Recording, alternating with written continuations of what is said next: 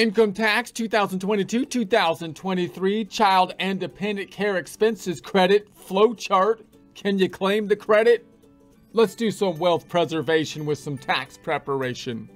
Support accounting instruction by clicking the link below, giving you a free month membership to all of the content on our website, broken out by category, further broken out by course. Each course then organized in a logical, reasonable fashion, making it much more easy to find what you need than can be done on a YouTube page. We also include added resources such as Excel practice problems, PDF files, and more, like QuickBooks backup files when applicable. So once again, click the link below for a free month membership to our website and all the content on it.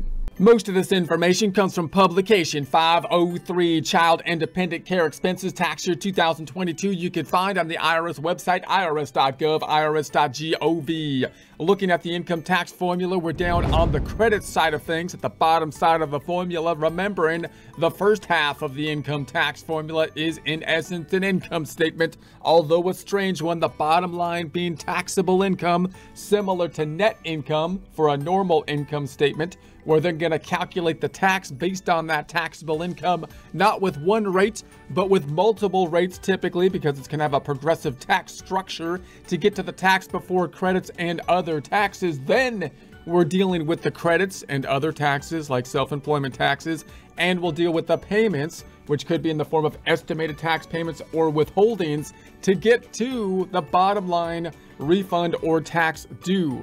Also note, credits are similar to deductions in that we like them both, but the credit, if we could get $1 of it versus $1 of a deduction, we would typically want the $1 credit because we would get the full dollar of credit, whereas a deduction would simply reduce the taxable income, and the benefit we would be getting would be dependent then on the tax rate. Also remember that the credits can be broken out into two main categories, those that are non-refundable and those that are refundable. The non-refundable credits don't take the tax liability below zero, because then it would no longer be a tax. The refundable credits do, which means in that case, the tax code is being used kind of like as a benefit type of program situation. All right, so we're looking at the flow chart. We're going to be zooming into each line item of the flowchart. It might be easier to kind of systematically think in a flowchart format when you're trying to visualize whether or not someone could qualify for the credit. All right, so we've got the first point here. Was the care for one or more qualifying persons? So if the answer is yes, we can continue on. If no, the no's are all going down to the bottom line here. You can't claim the child and dependent care credit in that case. So if the answer is yes, we go to step number 2. Did you have earned income during the year? You'll recall we have to have earned income for this credit because the general idea is that you have the expenses in order to take care of the child so that you can get earned income. So if the answer is yes, we continue on. If no, we go down to you can't claim the credit. Then next one, did you pay expenses to allow you to work or look for work?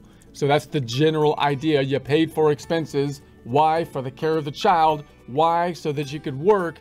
So the general answer would be yes. And there, you have this little item down here. This also applies to your spouse unless your spouse was disabled or a full-time student. In other words, if you're single, clearly, if you hired someone to help you to take care of the child, then you would do that to work. If you're married, it gets a little bit more complicated because the assumption would be that your spouse could take care of the child if they're not working. So you would think that both spouses would be working or something, or looking for work or something like that in order to qualify for the credit.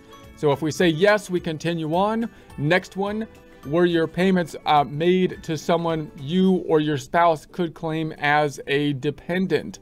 So typically, if you could claim them as a dependent, you can't really take the credit. You can imagine why the IRS would have a problem with that, because if you were able to take the credit for people in your family, people would probably structure some strange payments and whatnot to try to maximize tax benefits, so you would think. But next one, So this time would say no, that's not the case. If it was yes, then no credit. Okay.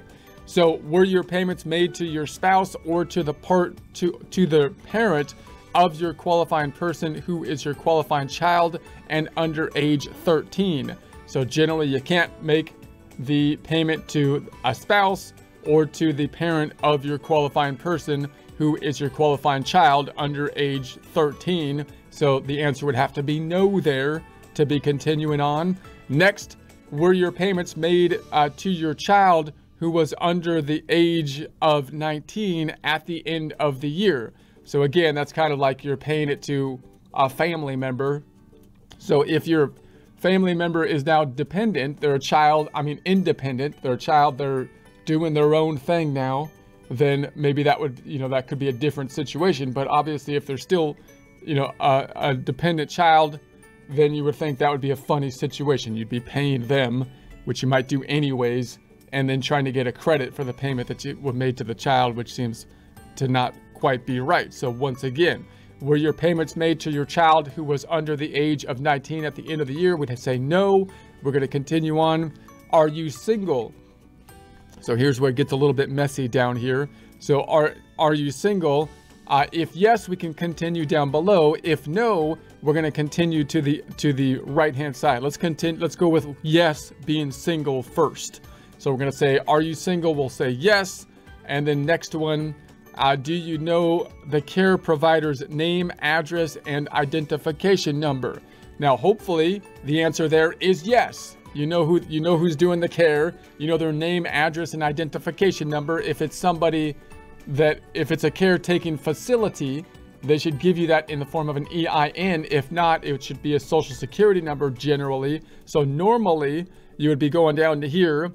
Did you have more than one qualifying person? If the answer is yes, you may be able to claim the child and dependent care credit. Fill out form 2441.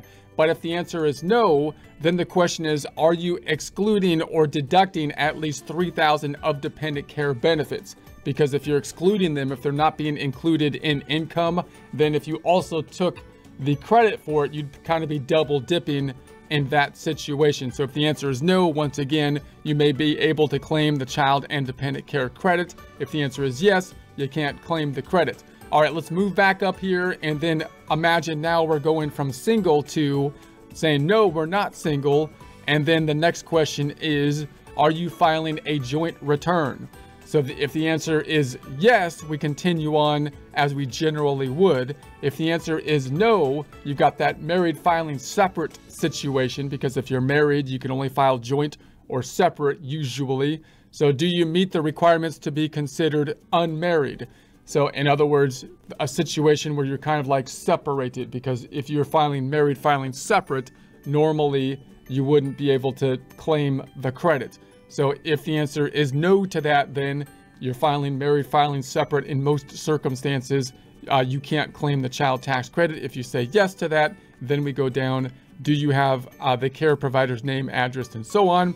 If you're filing married filing joint, then we're going to go down to this question again. Do you know the care provider's name, address, and so on? And then move down the structure we saw before. If yes, we're going to go down here. Did you have more than one qualifying person? And so on and so forth. It's the same from that point on down.